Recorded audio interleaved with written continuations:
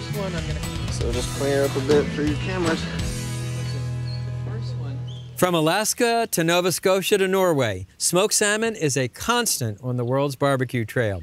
Here on Project Smoke, we give it a New England twist, and we do it on a grand scale.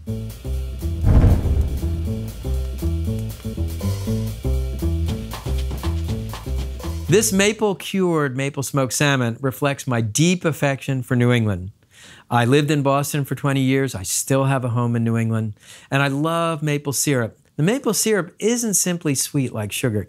It has this incredible aromatic flavor, and it goes great with the richness of salmon. It starts with a gorgeous 3-pound Alaskan wild king salmon fillet. Run your finger over the fillet, feeling for any pin bones.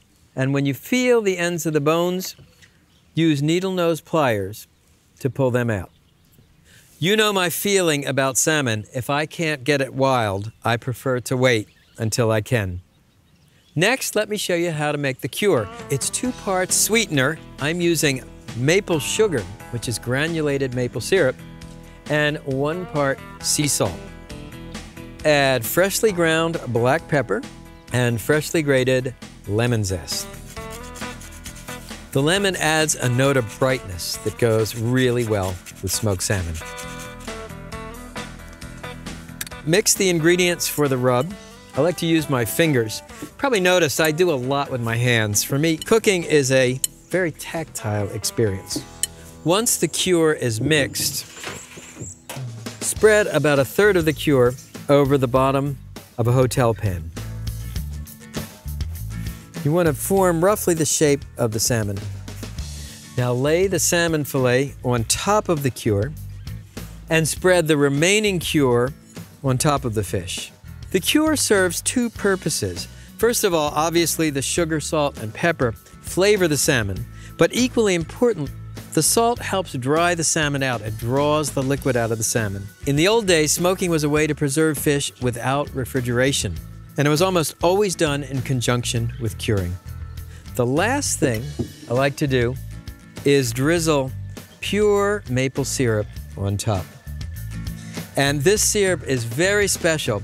It comes from the farm of our own boom cameraman, Jonathan Nichols. Thanks, Jonathan. A salmon fillet this size will cure for about 8 hours in the refrigerator.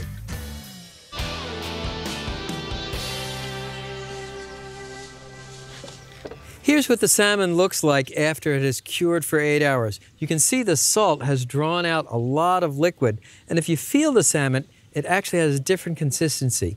It's much firmer. Rinse off all of that excess cure in cold water.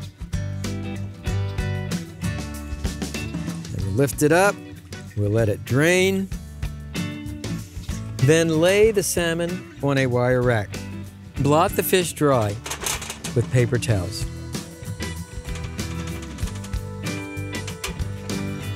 Now return the salmon to the refrigerator and let it air dry for about 2 hours. What you're looking for is called a pellicule, a sort of dry, tacky surface.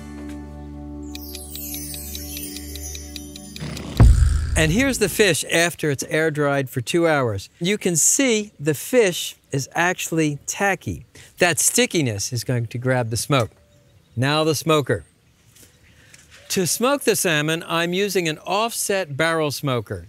To run the smoker, start with the firebox. And I built a bed of charcoal embers, and then we'll fuel the smoker either with logs or with wood chunks. This is such a big hot fire, chips would get lost. And close the firebox. Now take a look in the vertical smoke chamber.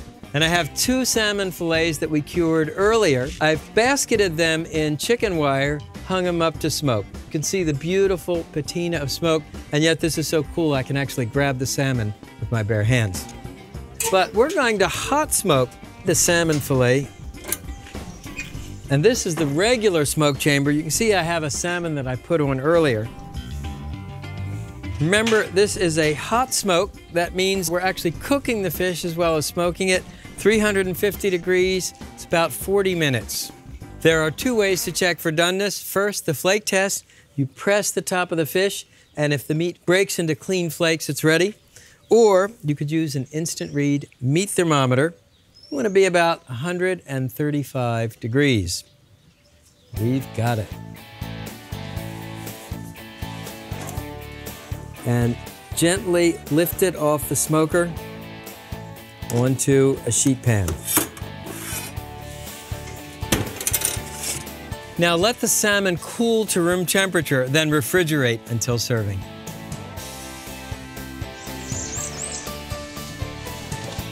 Action.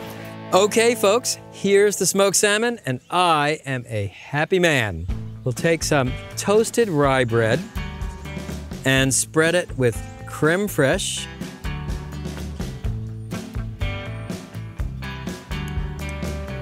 and a few pickled onions. The recipe is on our website. And now that gorgeous fish. And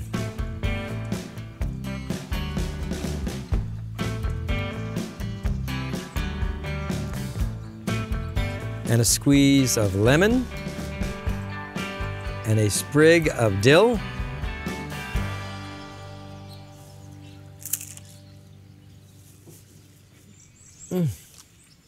Oh man, this is really incredible. The fish is smoky, but still moist. That nice sweet maple flavor. Then you got the pickled onions, the dill, the creme fraiche. This is outstanding.